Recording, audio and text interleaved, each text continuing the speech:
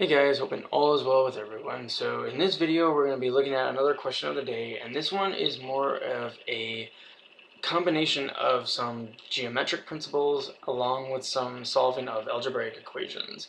So the question says to determine the value of x, and the value of x is in the unknown angle expression 2x plus 10 degrees. So here what we're going to do is we're going to use our knowledge of geometric figures, in this case a triangle, to be able to formulate an algebraic equation to solve for the unknown variable x. So what we know about triangles is that the sum of all the internal angles is equal to 180 degrees. So that's going to be able to help us generate some type of formula that when all of these internal angles are added together, they're going to equal 180 degrees. So we're going to go ahead and formulate the equation as the sum of all three of these angles, even though one of them is an algebraic expression. That's totally okay, and that's beneficial to us because it's going to allow us to determine the value of x in this approach. So what I'm going to do is I'm going to say that 2x plus 10 as the expression plus 50 plus 30 is going to be equal to 180 degrees. So that allows me to establish my equation that will allow me to determine the unknown value of x. Now sometimes in these questions you're going to get asked to determine the unknown angle, but the irony is that you're already doing that by solving for x. I would say the only caveat to that is if one of these other numeric values were another algebraic expression, then you would be able to get much more benefit because your angle measures will likely be very different, but the value of x will be the same. So the next thing that we're going to do is go ahead and combine our like terms. So I'm going to go ahead and simplify this expression by saying that 2x plus 10, and then I'm going to take the summation of 50 and 30 and say that 2x plus 10 plus 80 is equal to 180 degrees.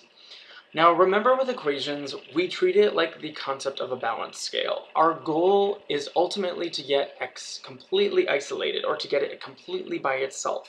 So what we're going to do is understand what is being done to the variable first, and then undo or apply the inverse operations of what is being done to the variable to isolate x and determine our unknown value.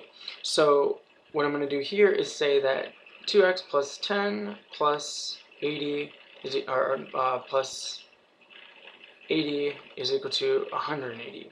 I can go ahead and combine like terms again and say that 2x plus 90 is equal to 180. So now we can look at this and kind of problem solve. The operations that are being done on x is that it's being multiplied by 2 and it's having 90 being added to it. So the operations that we're going to take to undo those are going to be to subtract by 90 and to divide by 2. But remember, since we're treating it like a balance scale, whatever we do to one operation, or whatever we apply as an operation to one side, we have to do it to the other, which is going to allow the equation to stay balanced or equal. So what we're going to do here is we're going to say that 2x plus 90 minus 90 is equal to 180 minus 90. So even though we're applying the subtraction of 90, we're applying it to both sides of the equation, keeping the equation balanced. But what happens on the left side is that the plus 90 and the minus 90 are going to cancel out.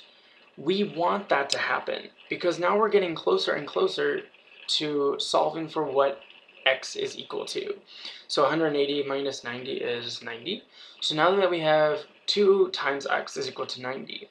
So our final step for this is going to be to divide both sides by 2, since that's the inverse operation of what's being done to x being multiplied by 2. So we're going to divide 2 by both sides.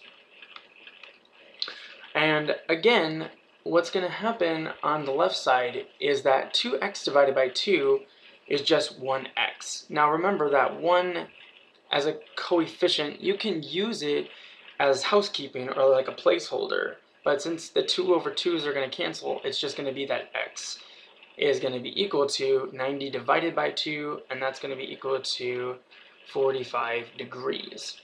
Now, what you can do here is you can make sure that that makes sense by plugging in x to the expression above and making sure that all of your values add up to 180 degrees.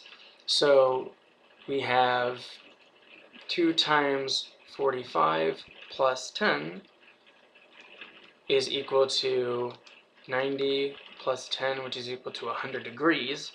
So we know that this guy up here is 100 degrees. And now, if we take the summation of the 3 angles, we have 100 degrees plus 30, which is 130, plus 50 more is 180.